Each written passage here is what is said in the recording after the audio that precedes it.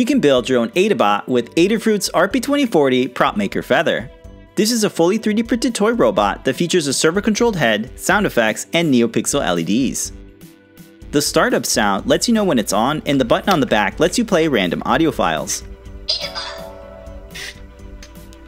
Well, pleasure to meet you. The mouth lights up while the audio is playing, and the NeoPixels are animated when it's idle. All systems are fully operational. The head also randomly moves back and forth. To stop the servo, just lay Adabot on its back to go into sleep mode. This uses an accelerometer to detect its orientation. The mouth also slowly fades in and out, kind of like it's taking a nap. Powered by the RP2040 chip, this feather has everything you need to make simple robots, toys, and cosplay props.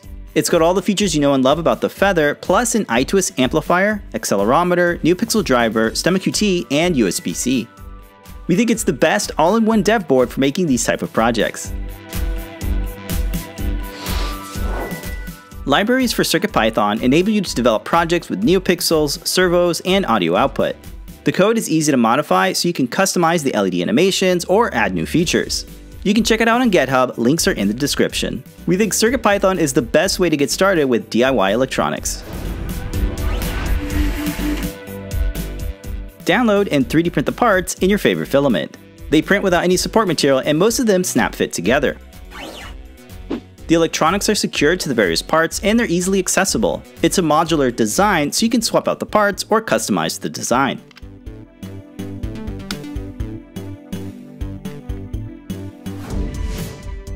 To learn how to build your own, head over to the guide at learn.adafruit.com.